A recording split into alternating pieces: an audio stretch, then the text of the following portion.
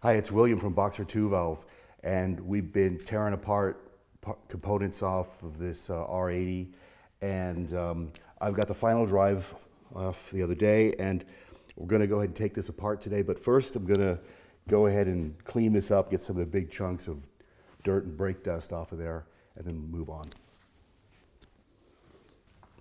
It looks much better now, and I just want to mention this final drive is for an 85 and later monolever, the single-sided swing arm version. And it's a little bit different procedure, but very similar, however, in other ways. And anyway, the first thing we're going to do is take the brake arm off, and if you're pretty sure that the indexing is correct, this lever is on a spline, then it's not a bad idea to mark that. You can use a chisel, make a little, or a punch, make a little mark corresponding to the slit there, but I'm not so sure. I don't think it was actually set up right, so I'll index it when I go to reassemble. So I'm just going to go ahead and remove that right now.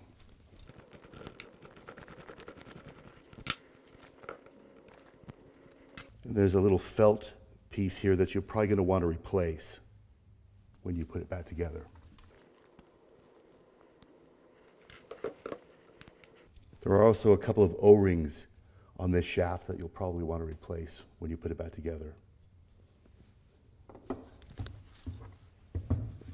Now, to work on this, I made this pretty cool little tool. It's just a piece of flat steel, and with a hole saw 2 5/8, or about 67 millimeters, I made this hole and then drilled these holes here.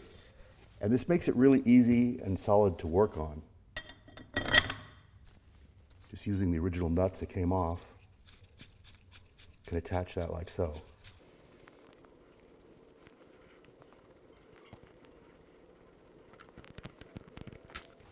And this enables me to put this solidly in the vise. Now we can take this thing apart. You're going to need a tool that looks something like this. And it's easy enough to make something like that. It's basically just a piece of steel that's been turned down on a lathe. Very simple thing to do. This part here is 13.7 millimeters, and this part here is 15.7 millimeters. That's what we came up with. It fits right here. The purpose is to push this sleeve through. And so that fits nicely inside there.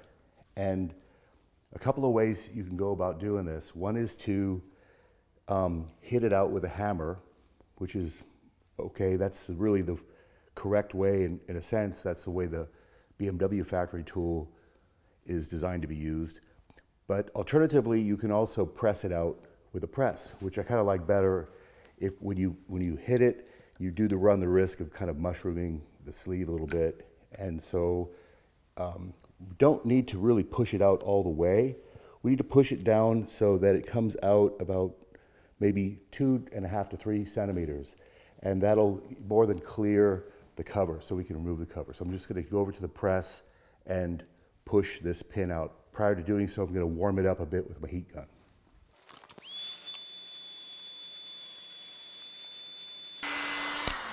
That's close enough.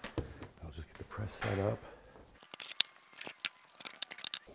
Okay, the final drive is nice and warm, and I'm going to put the tool that I made into the bushing, and then this is just a piece of tubing, something like this, to support underneath and set the whole thing in the press.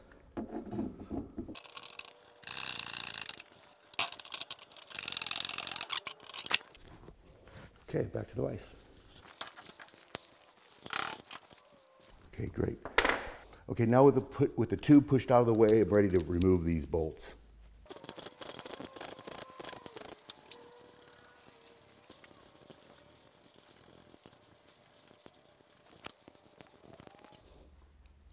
Now, to get the cover off of there, you're going to need to come up with a couple of M5 bolts that'll screw into these 2 tapped holes here, and then just sequentially tighten these bolts back and forth. And at some one point then the cover will be loose and the bolts can be removed. Just lift that right out. Okay, so pretty grimy in there. We'll go ahead and separate the ring gear from the cover housing. Usually it's not a super tight fit, so if you just support the cover with your fingers like that and give a few taps on the center, there we go, comes off. So we'll look at this in a bit, but with the big bearing here, the tapered roller bearing on this end, and we're going to want to give these a thorough cleaning before changing out the seal.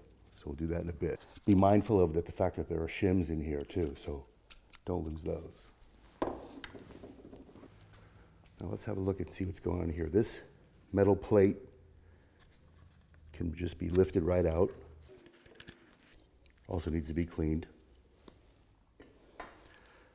And man, this is really grimy in here. There is like a ton of sludge inside. Not good. Also, there's really quite a lot of wear on these pinion teeth.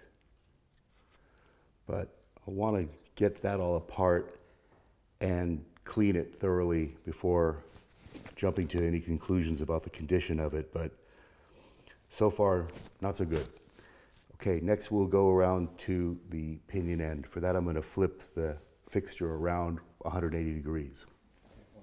Okay, the first thing we got to do is remove this nut from the end of the pinion, and to do that, you're going to need a tool that looks like this. Basically, it's a copy of the original BMW tool. Now we've made a few of these. We took some old drive shaft couplings and cut them apart, made these rings, and we've made a handful of these. We have enough parts to make quite a few more, so we have these available now. We make them here in house just from that old ring and welding on a couple pieces of steel. The way the tool works is it fits right over the pinion gear and immobilizes it so that it can't spin, and it just moves against these studs. So with that tool installed, now I can go ahead and remove the nut. These are usually pretty tight, so I use a big breaker bar. Hold the tool firmly in place, and then break it loose.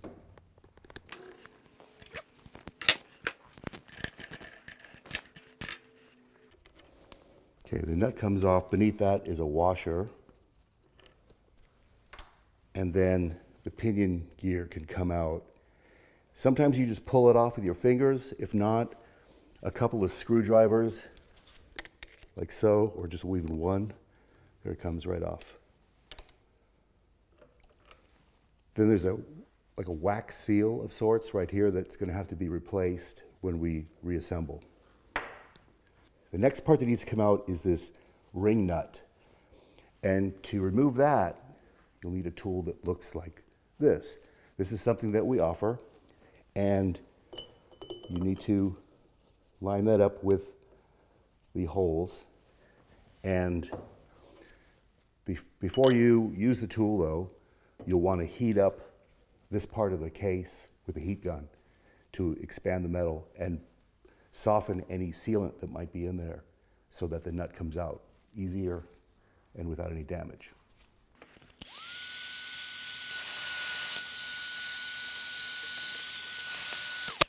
Okay. So that's sufficiently warm. Now I'm going to put the tool in, and good idea is to give that tool a couple of raps to make sure it's firmly seated. And then once again, using a big breaker bar, because these are usually really pretty tight, I'm going to go in there, and then at the same time I'm loosening it, hold the tool in as hard as you can so it doesn't slip out. There we go. And that's where the pinion seal is located. We'll be changing that out after cleaning this part.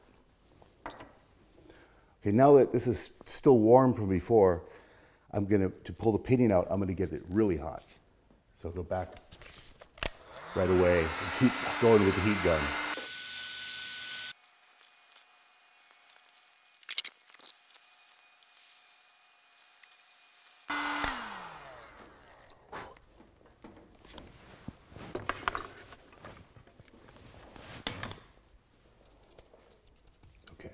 Hopefully that's hot enough. I'm going to put the nut back on by a couple of threads. And hopefully with a couple of screwdrivers, the pinion will come right out.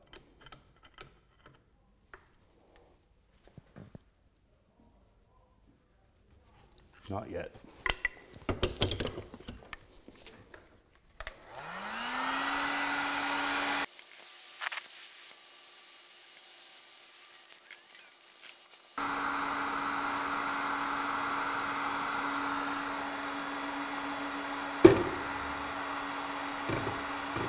When you get it hot enough, the pinion will come out.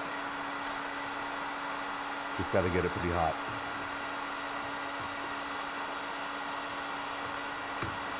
At that point now, I'm going to grab it with some pliers. Don't want to drop it. There we go.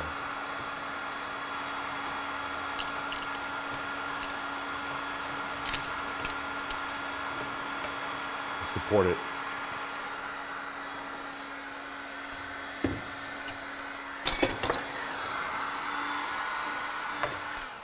Okie doke, so that is now out.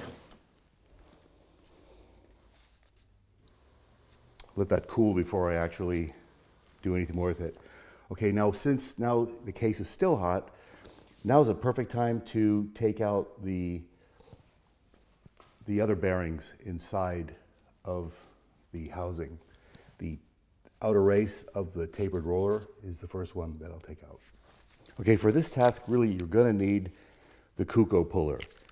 This is the 21-6 puller, which is the same one used for pulling steering head bearings out on all 2-valve twins. We'll set that down inside, tighten the nut. And actually, the case is so warm, just by using this puller, I'm able to get the bearing out, which is great. So if you don't have one of these, you could try, I guess, something else. If you get it hot enough, things will come apart. Now, next thing we're going to do is remove the needle bearing on the end of the pinion. And typically, there's no real easy way to get that out of there, and you're probably going to damage it even with the right tools, but it has to come out of there in order for us to thoroughly clean everything and evaluate the condition. And so for that, we use a Kuko puller. This one is the 21-4, and it'll fit right in there. Hold it in all the way, and then tighten the nut to expand it.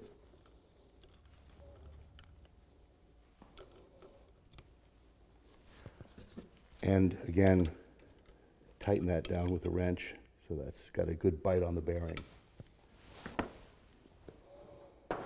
Now, you've seen Kuko pullers used in some of our other videos. It's really an awesome tool.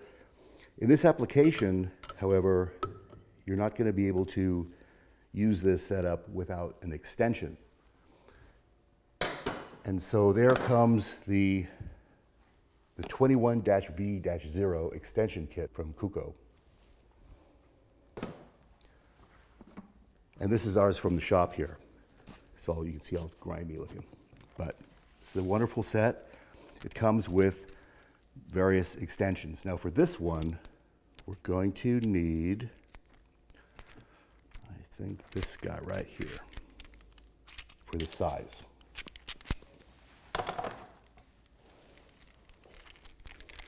And so, as you can see, basically it's a sleeve with a threaded rod, and this will screw on to the puller. And then this basically screws down onto the puller as well. So it essentially extends the length of the puller. Now we can thread this bridge on there. Go, and now we'll be able to screw this nut in until we get all the way down to that holding tool, and then we should be able to reheat the case, get that back up to temperature again, and rather easily extract the pinion bearing if everything goes according to plan.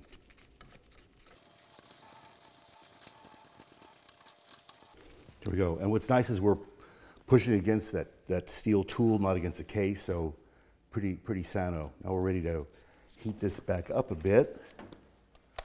Gonna set the heat gun right in there. The big one, 32 millimeters, what you need.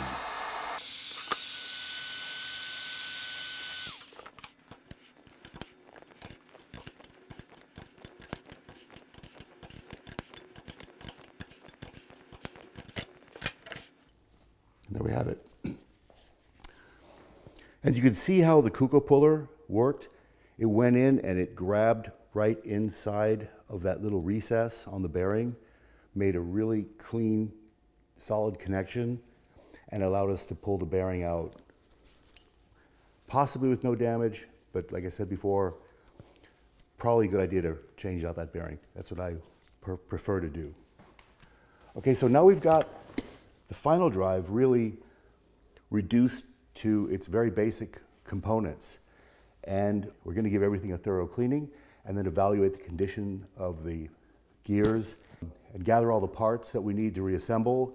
And we're going to keep moving on it. So I'm going to head off and clean this up, and then we'll get back to the rest of this procedure. For that purpose, I'm going to remove the final drive from my holding fixture. It's still a little bit warm, but not too bad.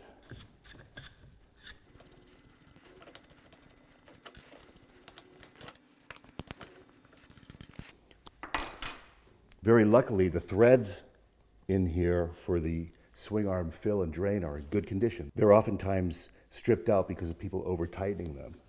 That's the good news. The bad news is that I noticed that there's something funky going on here.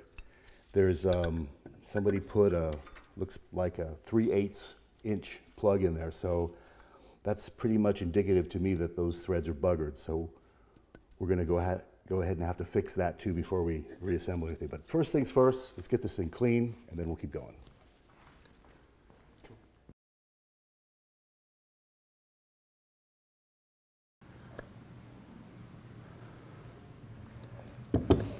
Well, that's the longest time I ever spent cleaning parts, just kind of messing around, but it's been a little while since we shot that segment that we just finished right now. I went to the solvent tent to clean everything up and came up with the determination that the teeth on the final drive were really shot, unusable. So I was able to find a couple of used ones. This is kind of the condition that they're in, but seem to be in pretty good shape. I took the worst of the two and took that all apart, but it's been, like I said, we'll get back into the mechanics of it in just a second. But here we are in about the middle of April 2020, and we're in this whole Corona madness and all that sort of thing. I'm looking kind of shabby. I know I lost a non-essential crown, but it's no big deal.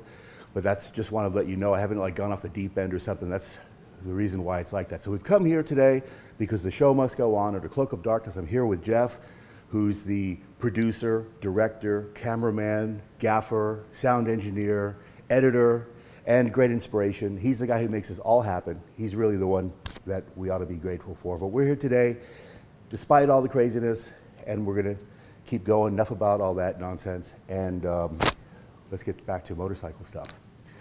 So I cleaned this up pretty well in the solvent tank, and it looks all right, but it would have been blasted. But so here's the deal. The teeth are just shot on here, and they're not really, in my opinion, usable anymore. There's just been too much wear. There was a lot of, I don't know, I think a lack of maintenance on this final drive is what caused it. It was this black goop inside. It took a lot to get the stuff as clean as it is, even so it's just like really caked inside there. And there's all those metal particles that have just been wearing off over time. And this final drive is cooked. So unfortunately, as of right now, there's really no more spare parts for this. So you can't buy a ring and pinion except for the really low ratio. There were 3 ratios. One like was used on the R65, and then the really highly coveted one is the 3.0, which was used on the RS and the RT, R100 that is. And those are really, like, as far as I know, almost impossible to get. If anybody has one, I'd be real interested in one for one of my bikes. But anyway, the middle one is the R80, and that's a 32:10 ratio. So I was able to score one of those, and took it all apart. And so I've already gone ahead and vapor blasted the case. So this is all ready to put back together. We got all the parts here. So this is gonna be cool. And we've got here the gears that came out of this one. This one actually has some wear, but it's like totally serviceable, I think. And it doesn't have any of the gouging. Let's look at these side by side and see that, okay, there's some wear, but it's just honest wear. Whereas this has got some serious pitting and it's just really bad scoring. Look at that right in here. You just see how kind of torched that is compared to how smooth that is. And then to compare the ring gears, let's look at that.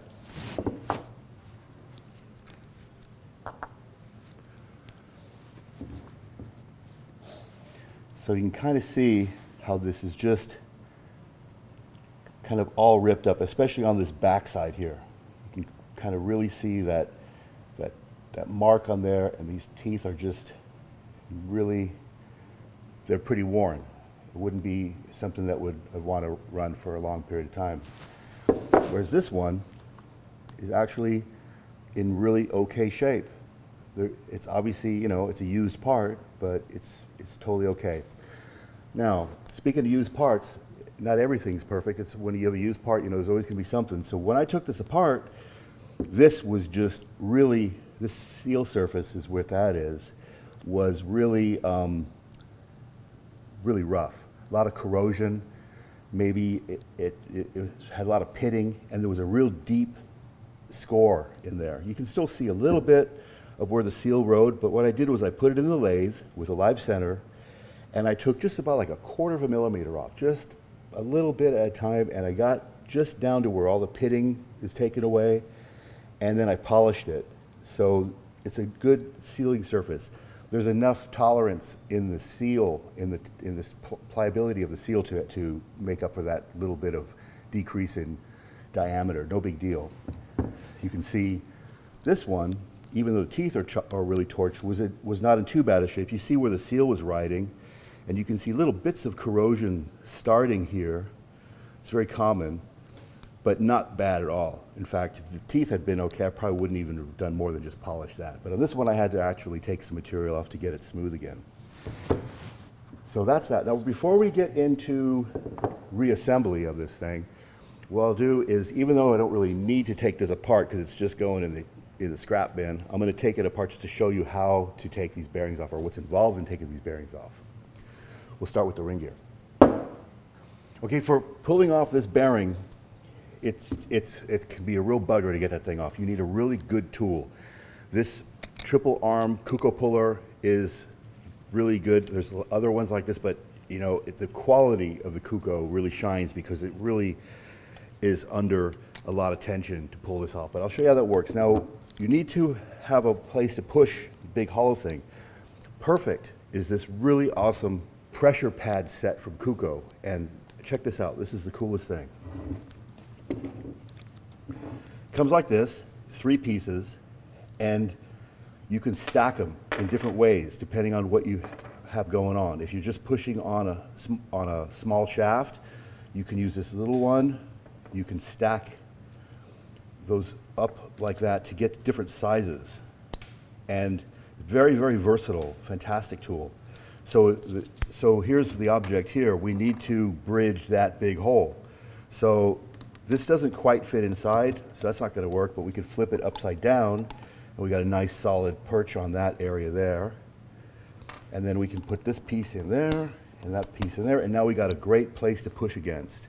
It's the coolest thing ever. I'm like so happy with this. And then now we'll take this puller and set that on the bearing in such a way, and now you can see how that point goes right into that pad. It's just brilliant, brilliant. Okay, now we got to make sure that it's really tight under the bearing. So that's basically, this is the setup here. On the bearing right there. Nice pad set there, centered up. Got a good piece of the action on all 3 sides, so there you have it. Now what I like to do on something like this, because it's so much tension, is I'll actually chuck the puller up into the vise. Now, keep one hand on this at all time because it might pop loose and you don't want to have that happen. Also, whenever you're working with pullers, put some glasses on, important. We'll put that under some tension. Now this puller it's not gonna come apart without some heat, I can pretty much tell you. But we can get it kind of preloaded real nice.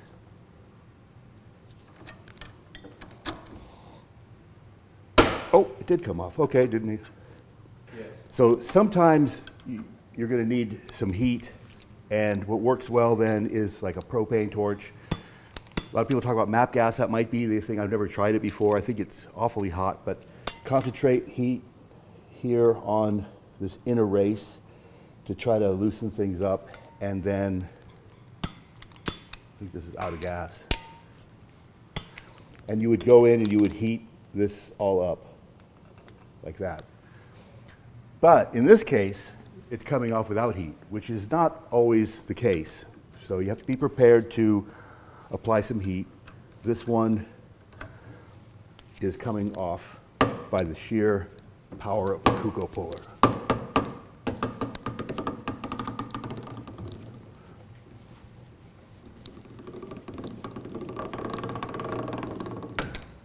There we go. That's why you want to hold on to that, because you drop it otherwise. And then you need to get that all out of the puller. And that's why I like to put the puller in the vise, because I got 2 hands to work with all the parts as they come off. So that's all there is to it on that bearing. This tool worked great to get that off. And then we pull the other bearing off. For this bearing, you need the 17K puller kit like you use on the gearboxes. And it's also really handy for the final drive puller. Okay, so what we'll do now is using this puller, this pad set again. I'm gonna, this part here is a little bit smaller in diameter than the piece on the final drive. So I'll lay that on there, put the pressure pad piece on top like so. And at least we'll get that bearing loose. That'll be a good start.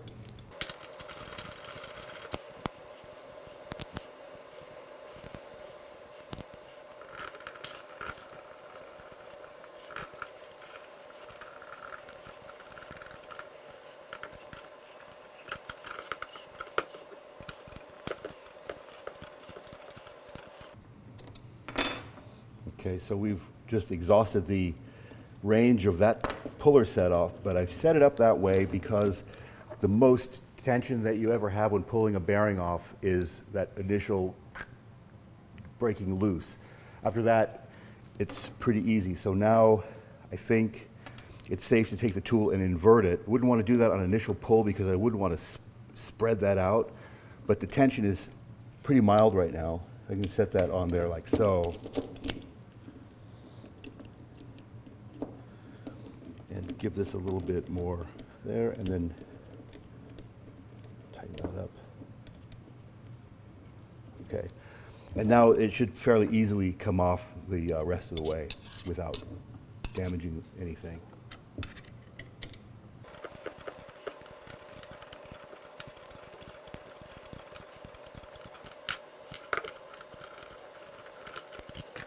Okay, so that's what we had to do to get the other ring gear into the condition that it's in right now. Just wanted to show how that all comes apart. Now you'll see there's a shim here that fits underneath this tapered roller bearing, and these shims come in varying thicknesses, and what they do is, if you can imagine, you've got this tapered roller bearing down inside the case here. Here's a bearing, for example. Here's that's sitting in the case. This is on the ring gear, this bearing, and then that shim is in there.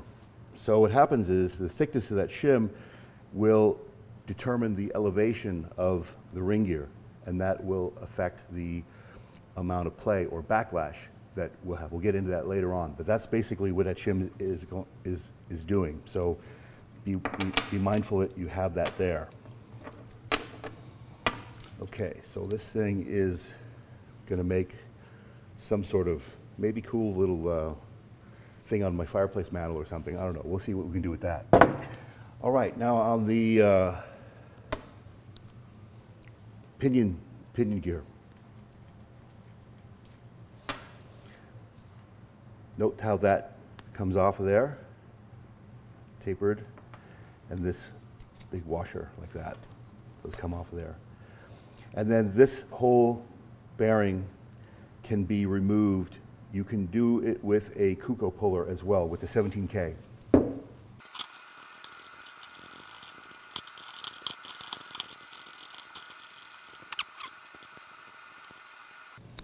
So there's a setup there. I got the pressure pad here set up like that, a couple of them set up so it's a nice press on the end of that shaft, and this firmly on the back side of this pinion bearing, and let's let it rip. These aren't usually super tight, so it doesn't take much.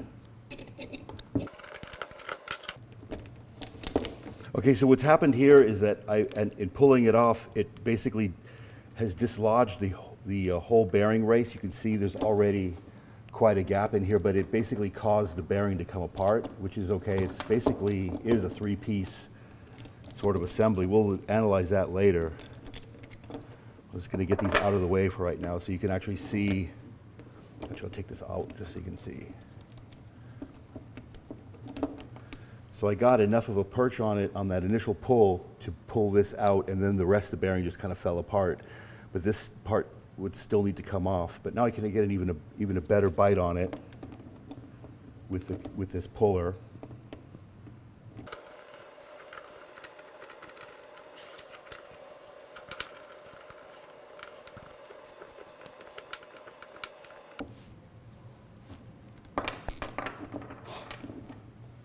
So that's it. So here's basically what you have with this bearing. Is it's a double roller bearing. You see two rows, and there's these two races that go in like that. So they're kind of just, it's like there's three pieces to it essentially. That's that. Okay, now the other bearing you need to take off of here, if you're going to replace all the bearings, is this needle bearing. This one can also be a bit of a bugger, but luckily we have our 17K puller from Kuko, and I'm going to get in there and try to get a bite on that little lip that's there. There's not much of one. So having a good tool is very important here.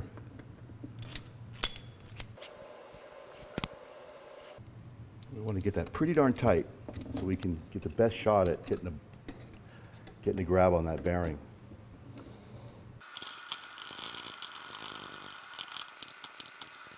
It's starting to slip a little bit, so we'll try to get a better bite on that.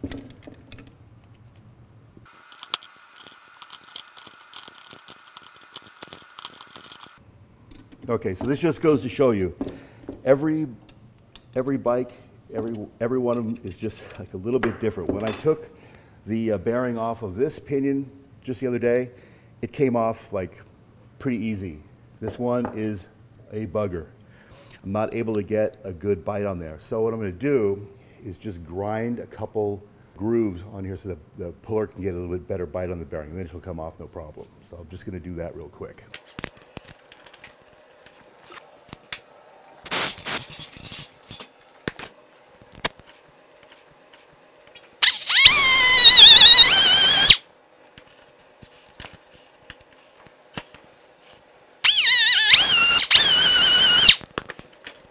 All right, that ought to make a pretty big difference. We'll see if it did.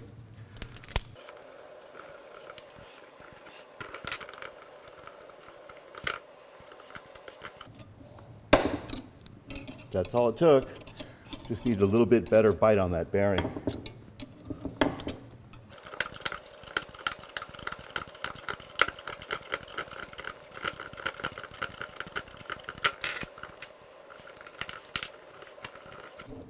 So you can see what I basically did is I just cut a couple little grooves opposite each other in there. Didn't go all the way through the bearing, just a little bit, maybe 1.5 millimeters deep, something like that. Enough so that the 17K puller could just get in and latch onto that instead of this very sort of weak edge here on the end of the bearing.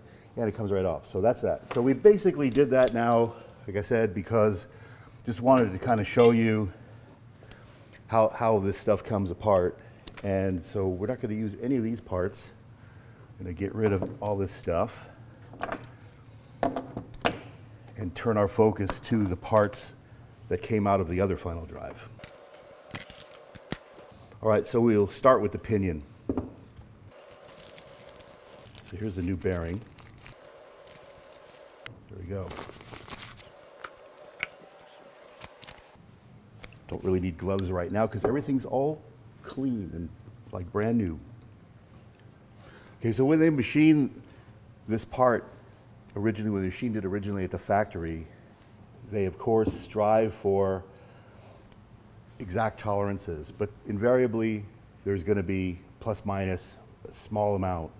And so this machining process here determines the resting surface of this bearing. And when you if you ever do one of these, I'm not going to go into real big detail because you'll need to have a good manual to explain all this stuff and review it and everything. But in a nutshell, there's a standard ideal tolerance or ideal measurement what that depth should be. And then there's a variance.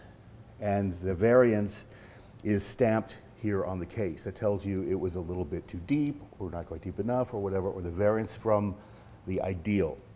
Now, when we're putting the same ring and pinion parts in the housing that they came out of, we can kind of assume a lot of things, that they did it right, especially when you see the wear pattern on here is so great. So what I can do is, because there's also tolerances in bearings, is I've got the old bearing which came out and the new bearing which is going in. And what's important, what's critical here is the width of the outer bearing race. So simply enough, what I'll do is measure them both to compare. Theoretically, they should be very close to the same, if not identical, because this is definitely a high precision bearing. So I'm going to clean the surface off this old bearing really well, first of all. And let's see what kind of a measurement we get on that surface here. Oh, going to need the specs for that too.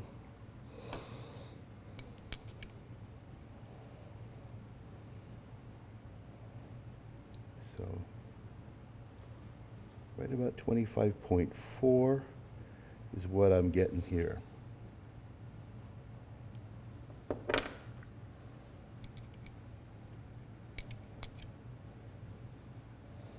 And so close to the same measurement.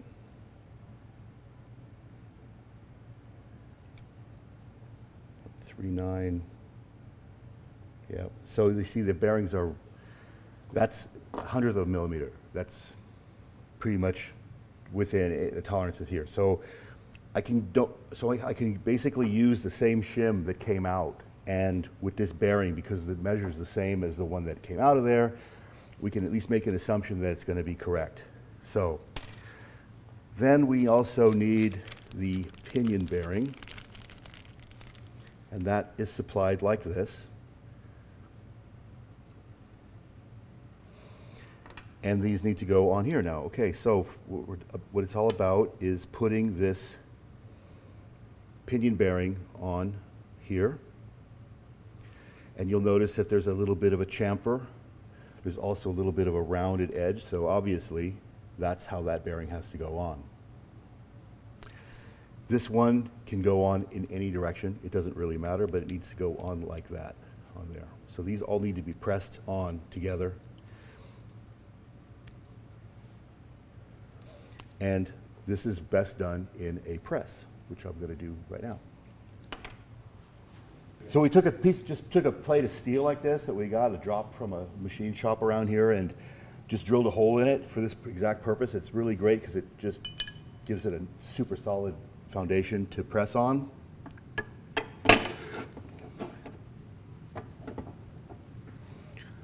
And then we'll go ahead and put a piece on here that's slightly larger than the inside of the shaft, so we get full, so that everything compresses perfectly together, and then just press it together.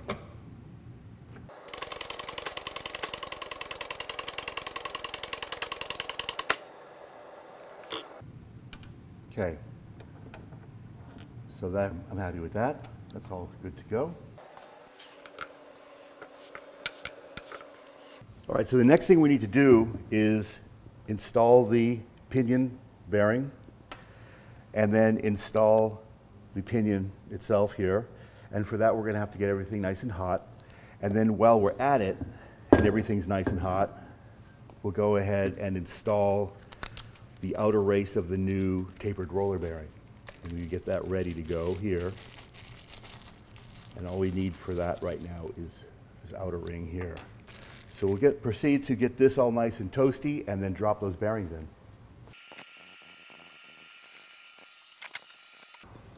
Okay, so I've got the final drive in my special tool here in the vise, and got that kind of snug down in this position so that everything will kind of go into place really well. First thing I'll do is take that shim and place that in here. So first of all, I don't forget, and it's a whole lot easier to do when it's cold than when it's hot. And now we're going to get some heat going on here. Now I do like using heat guns, as some folks have said, you know, why don't you use MAP gas or something like that? But, you know, I've had bad experience with stuff getting like too hot and distorting, and it causes a whole nother can of worms. I've got more time than money, so I'd rather not ruin parts, you know, and so easy goes, easy goes. You know, you can always step away, and heat gun just is a thing. You won't break it by using a heat gun or melt it.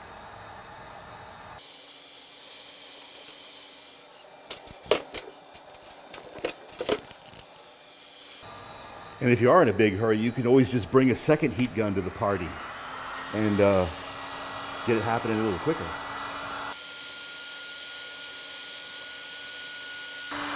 Of course, the other thing you could do too is put it in the oven and heat the whole thing up for this. That would actually be pretty slick. I don't have an oven here. I don't think my wife would mind too much, but I'm not doing this at home, so that would be something you could do too. Just put it in the oven. You'd want to probably The ideal temperature is 100 degrees C, so like around 220, 212 is 100 degrees C, but you know, like set your oven at about 200 to 210.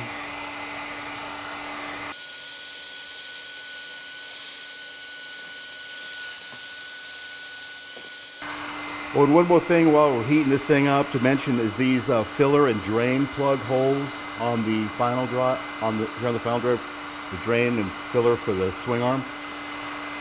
You want to, before you even get this far, inspect those holes, because if the threads are buggered and torn out, which they are in many cases, it would be a good time to fix that before you put it all together, you know, because of the metal shavings. It's a whole lot easier to deal with.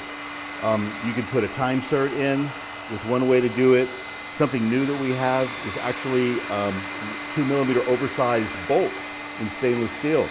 So instead of a 12, which is what that is, a 12 by 1.5, then we offer now a 14 by 1.5, still with a 17mm wrench size, so you don't notice any difference from the outside, but it saves you from having to basically insert any sort of helicoil or a time cert or anything of that nature, because all you're doing is just oversizing it up to a M14. Just from all you use is a basically decent tap set for that.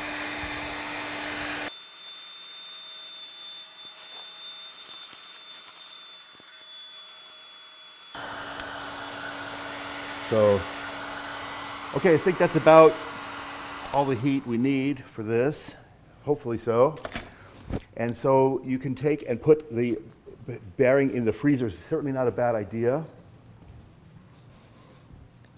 Okay, I'm just going to check the tightness of my tool. Okay, so I got the bearing on this bearing driver here, so I'm just going to sort of help it a little bit, get that all lined up. There we go. Okay, so that dropped most of the way in, and I gave it a little tap to seat it, and that's looking pretty good. Now we're moving right along. I'm just going to get a little bit more heat on here. All right, so now this should just drop right into place too.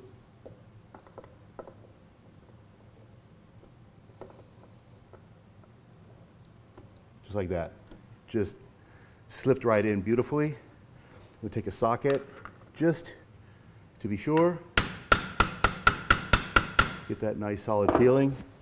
And that's great. Okay, now while this is nice and warm, and boy is it, glad I got these gloves on.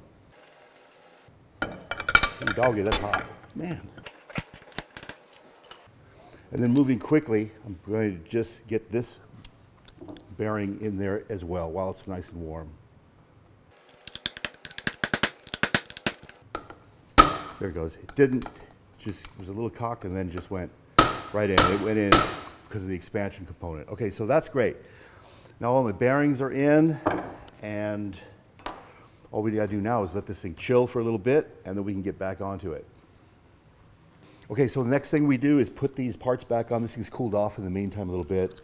The washer could go in, and then this spacer with the chamfer facing up, just like that. And then what we'll do is put this threaded ring back on with a new seal. So first we need to just install the seal. It goes in like that, drops in like so. And then you take a suitably sized socket that sort of fits nicely in like that. And then we'll give it a couple taps to seat it into place. Just make sure that you don't see a gap anywhere through here, and that looks really dandy. Okay, now that can be threaded in, and here we use our special tool that we use to take it back out again. And so that's sometimes a tight fit, so good idea is to make sure that that's seated in there nicely in every one of the grooves so you get a nice tight fit. Now, in the very unlikely event that there would be any oil leakage through past the threads, it's not a bad idea to put some sealant on those threads. I'd stay away from anything like Loctite, some kind of thread sealant.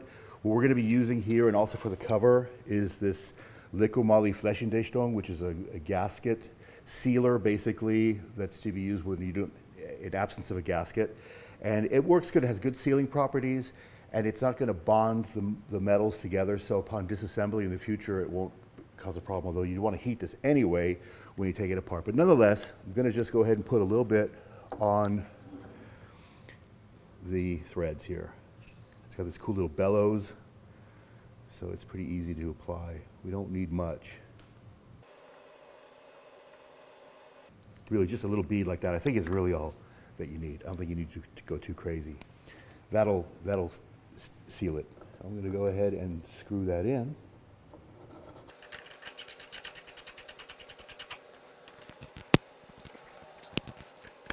Okay, we'll go ahead and torque that down. While you're doing so, hold good force on the tool. That's that. Always check your torque specs. That's like 80 foot-pounds, 110 Newton meters. Now this part can be installed. This gear. I'm just going to find that in there and slide that in. Pass a seal.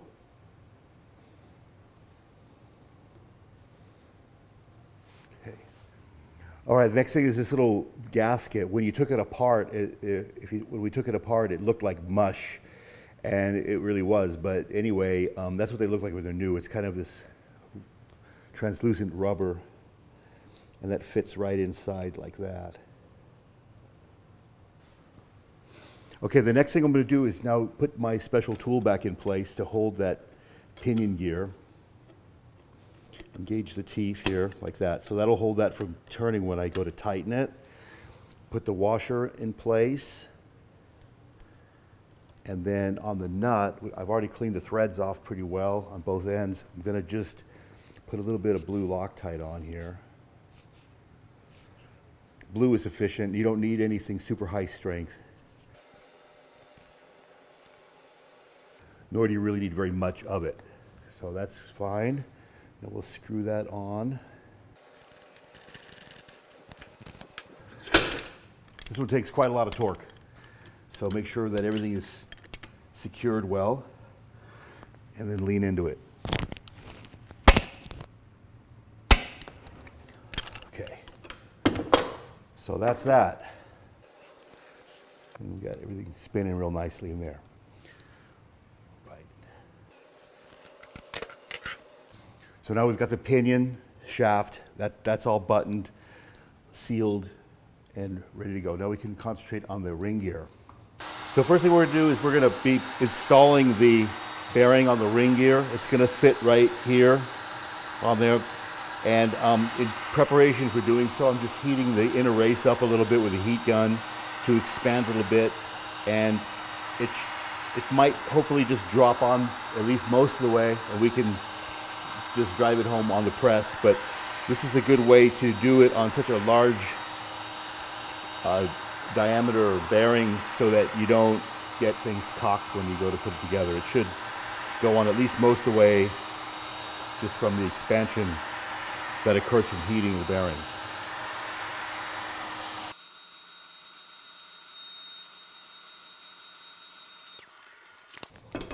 All right, let's see what happens.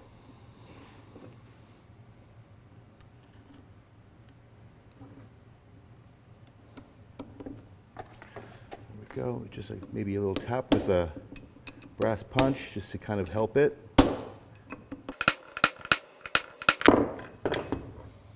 Cool. That's a good start. All right, now I'm going to press it on the rest of the way.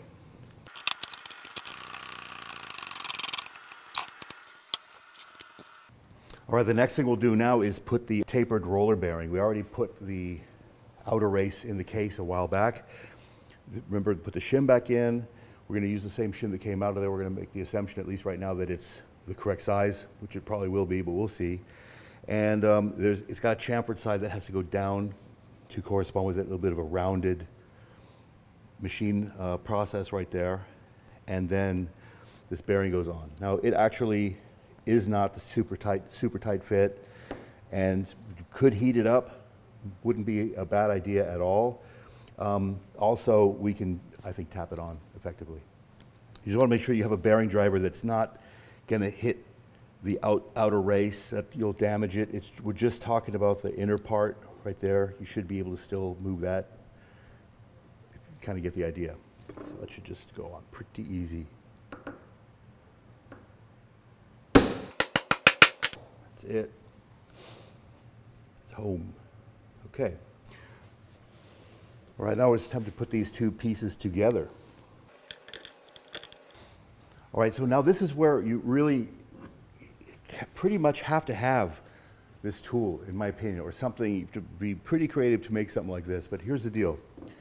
The next thing we need to establish is there any backlash? In other words, how are these teeth, are they engaging? If they're too far apart, you have like this sort of movement there. And if they're closer together, it's tighter. So you measure that in terms of backlash. Now, because it's on a tapered roller bearing, I could make that backlash be anything I want, from 0 to, because it's just this piece is not being held captive. It's moved. You could put the cover back on, okay, that would be one way to do it. But we can also use this tool. And this will fit perfectly onto the bearing. It's basically a perfect fit on there. Got to get the tool sort of bearing into the tool.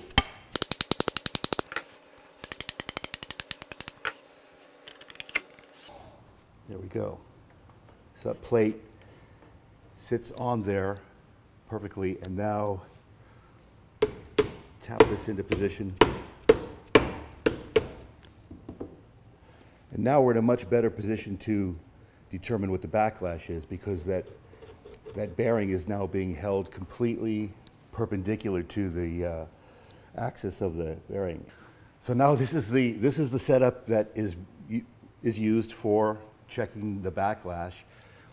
I don't even know where you'd begin to find something like this, but we luckily have one, so we can set you up if you need this work done, but you can at least see what's going on here.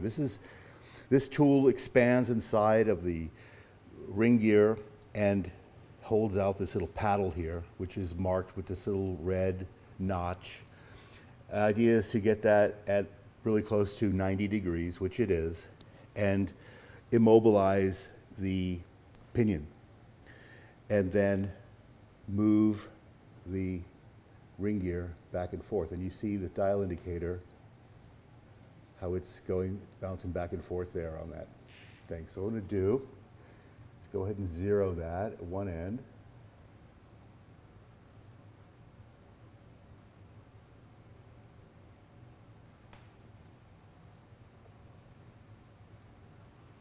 So we're getting right about 0.3 of a millimeter of backlash. And that's too much. Maximum is about 0.2. So what we need to do is we need to change the shim on the tapered roller bearing. And we're going to go with a little bit thinner shim, because we're going to drop it down so the teeth make more engagement, and that should reduce the backlash. So what we can do is just simply remove these tools temporarily. By the way, this is how this thing works. It basically expands when you turn this knob. That expands, it fits right in there. It's made specifically for doing what we're doing.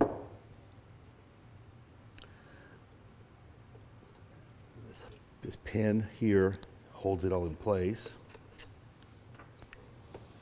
Let me pull that all out.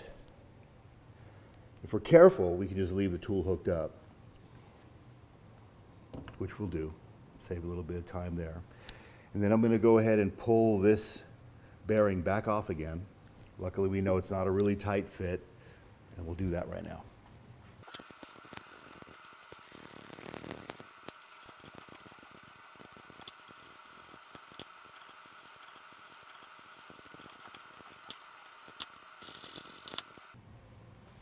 All right, so using the Kugel puller, I've taken the bearing back off again, and now we'll have a look at this shim and see how thick it is.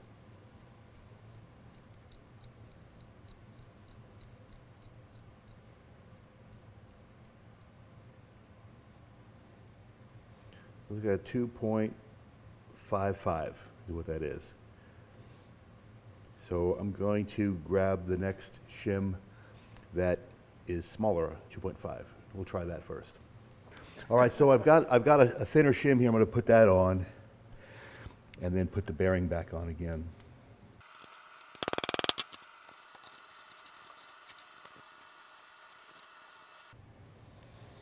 Okay, I've got everything set back up again here, and I'm going to zero this out.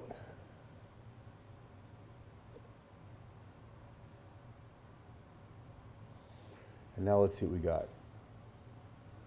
Okay, we're just at about 18. We're pretty much like right in spec. I mean, for a used set, I could go a little bit tighter, but the used set of gears like this, I think we're within specification. And gosh, what I attribute the increase in backlash to is just simply the material wear of the gears over the years. Even though they're really good shape, a little bit of wear always occurs. Some of the material has come off and it's disintegrated into the oil and gotten drained out, also all that sort of thing. And in its place, there's been some, gap established. And on a new set, I might try to go even a little bit tighter, but this is right in spec, and for used set, I'm going to run with it. I think it's going to be great. So I'll go ahead and take all these tools back off again, and we'll keep moving along with the reassembly process. I removed the dial indicator and the centerpiece. We don't need that anymore, but we still need the plate for a few more operations here. But we're pretty happy with the backlash now, at least I am, and the next thing I want to do is just double check things in terms of the depth of the pinion gear. And for doing that, we're going to just pull this out with tool and all. And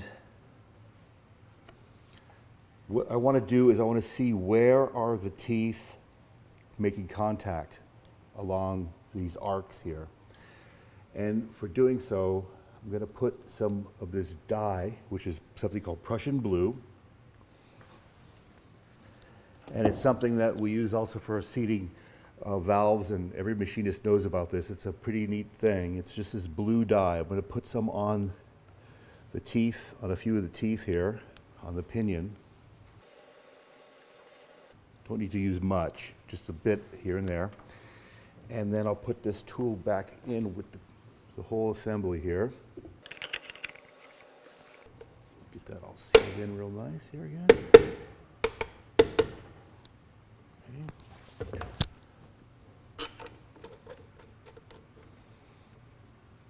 Cool. Now I'm just going to simply spin the whole mechanism around a couple times in both directions. And then let's see what we got. Okay, what we can see here is where the pinion teeth are making contact with the ring gear. And you won't see it on every single tooth, but you can kind of see where it is. You see there's like a little spot right here.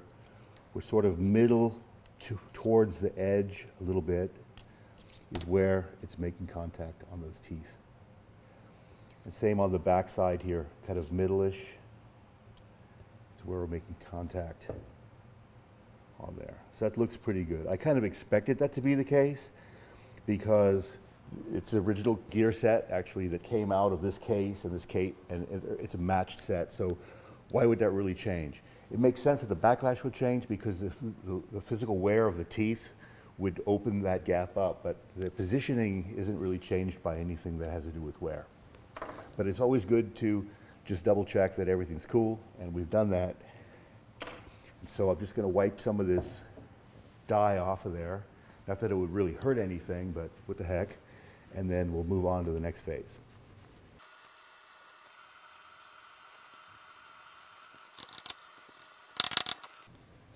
Next thing we need to do is determine the thickness of shims that need to go between the cover and the top of the bearing. And what this is controlling is essentially the free, or the play or lack of play, there should be in this one, of the whole ring gear assembly. Now on the older models, talking about /5 all the way up through 84, those run, those double shocks, let's call it, those run with a little bit of play, just a little bit of play. They also have a gasket on the cover. On the monolever bikes, and from 85 on, and also the R100 GS, those have a tapered roller bearing that we just messed with when we set the backlash. These have to be set with a little bit of preload. Tapered roller bearings, just like when we talked about steering head bearings, they always have to have a little bit of preload to work. So what we need to do is, here again, using this special tool, very important, because it holds this bearing in place. Without it, it would cock in any direction. You'd get all kinds of wacky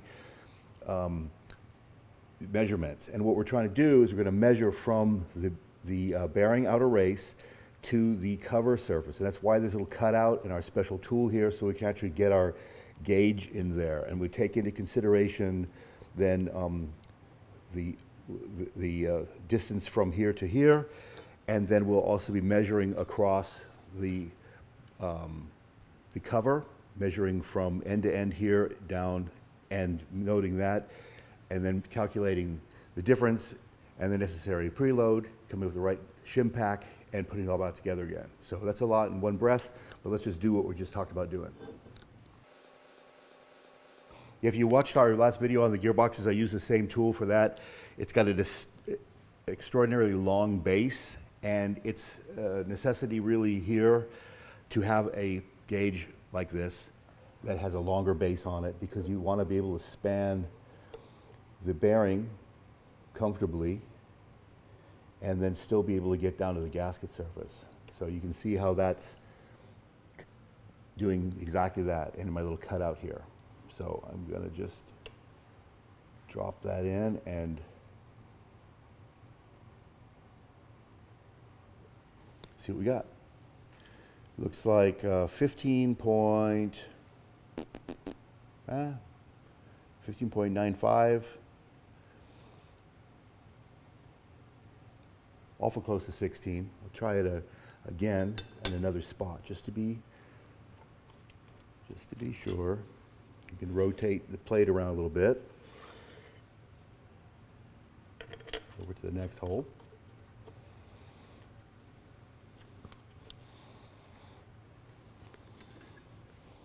Make sure everything's seated real nice.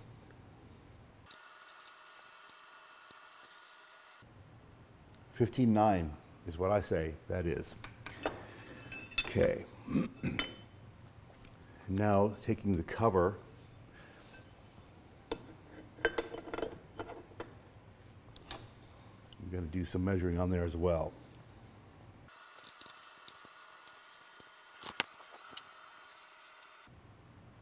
Like 16.9, but always measure several times before you decide that it's right.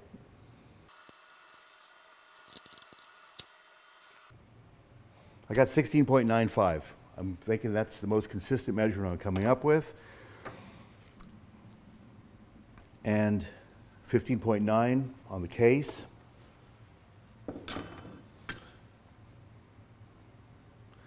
So 1.05 is the difference. Okay, so this is what I kind of come up with. I got 16.95 minus 15.9. 1.05 is the distance that we have in clearance. We want to have some preload in there. The specification is 0.5 to 0.1 millimeter of preload. And what we'll come up with is a shim we need would be probably ideal. Something right in there. So I'm going to go ahead and find out what the shims that came out of them, out of the final drive measure. And we'll see.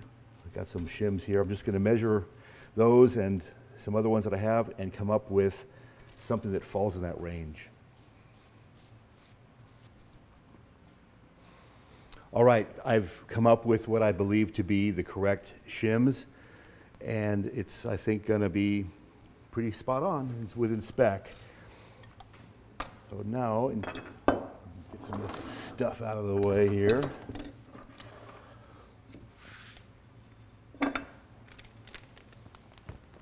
We're going to be reinstalling the cover, and in preparation for doing so, we need to put the new seal in the cover.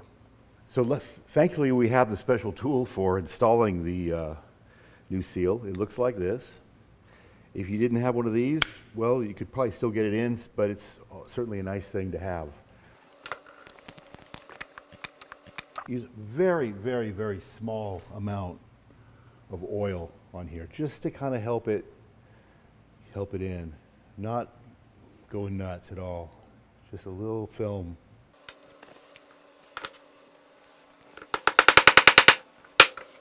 Okay, so that's all nice and seated in there. And then we won't need this tool anymore because we've done all our measuring. I can go. Now with the seal in, we can go ahead and put the rest of this together. And what I'm going to do is put the shims in, which I've already determined are correct. And I've put just a little bit of oil on the seal, just a little bit, so that it'll slip past this area here when we put these two parts together. And then, so to make it easier to assemble those, I'm gonna just give this a little bit of heat.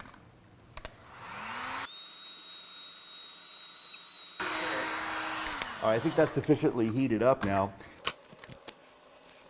So that's pretty hot. I got my welding glove on, and now these two pieces can kind of go straight together like this. Like that. Boom, because it's warm, goes together smoothly, and the shims don't fall out. Pretty slick. Now we can just drop this whole thing right in there, but before we do, a couple things to think about. Got to remember to put this sheet metal piece back in.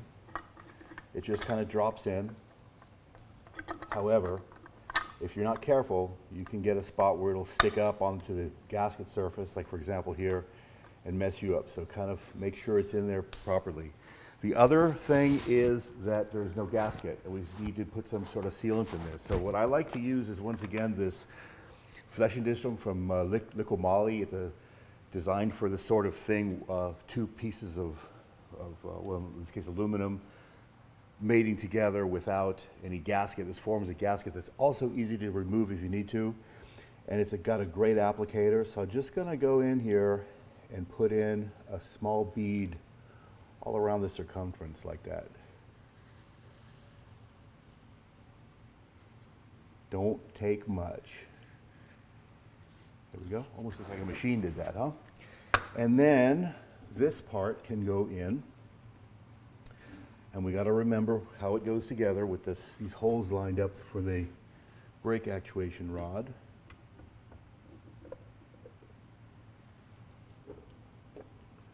And that'll just fall into place like that. We give it a couple taps. Okay, make sure that's all lined up nicely. And now we can go ahead and put the bolts in.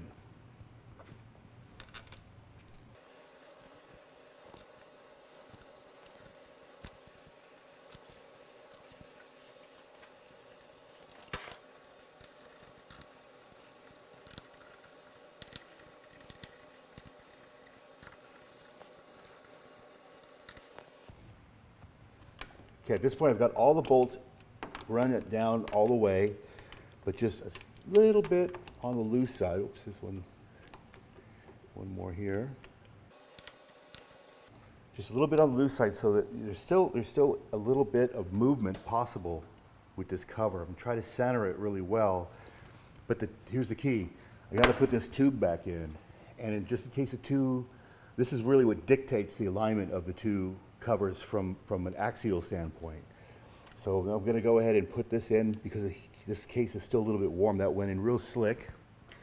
And then I've got my special tool here, which we'll use to disassemble it. And we'll drive that in. Make sure it's protruding on both sides. Okay, good. So that axially aligns everything. Now we can go ahead and finish tightening those bolts.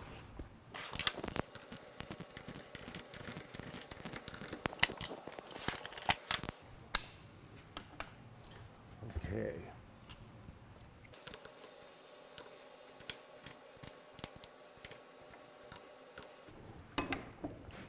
Awesome. There we have it.